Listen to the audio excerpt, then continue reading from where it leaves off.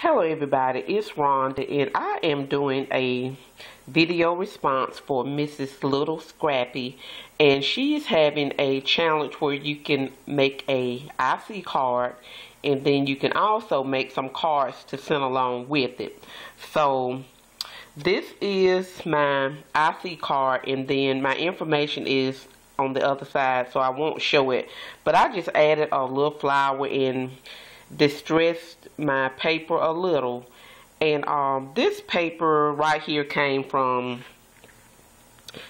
my Mind's Eye pack that I had in my stash, so I used that, and then I made this card here using this stationer's desk paper, and it's where you can write, you know, your own little sentiment in the card.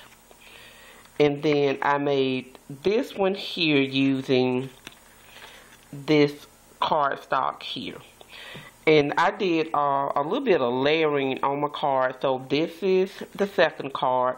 And I may add some more cards, you know, later on. But that was that one.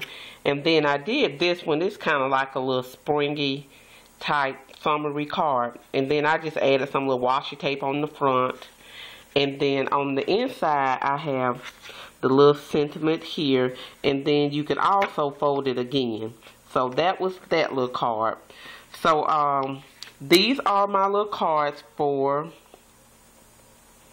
Lisa's challenge. And again, it is Mrs. Little Scrappy. And you can go over and check it out. Have a great day, and I will talk to you later.